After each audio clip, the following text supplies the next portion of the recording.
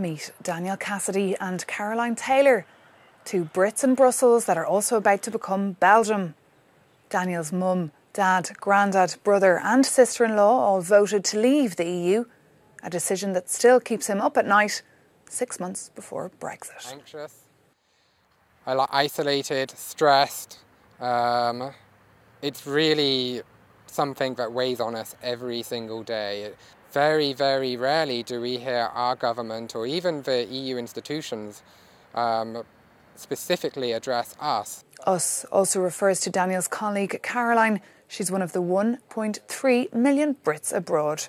She decided to get Belgian nationality for the sake of her family. The thought of having to travel as a British person and with a Belgian son on my own post-Brexit was simply unthinkable for me. So that's really what pushed me to do it. The difficulty here is that it's not necessarily a decision that you've come about on your own terms. You've been forced into it for practical reasons because you have to look out for yourself, because in all reality no one is really looking at the practical situation for us.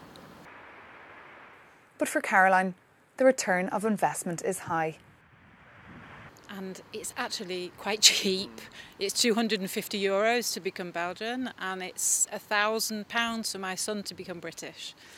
So, all in all, a very good deal, I would say.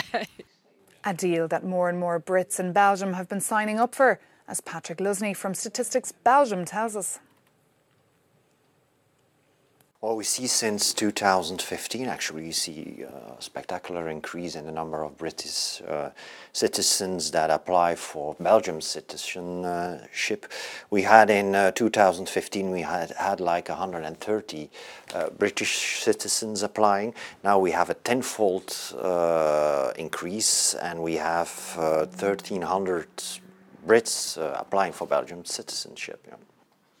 A figure that is likely to increase when the 2018 stats come out next year.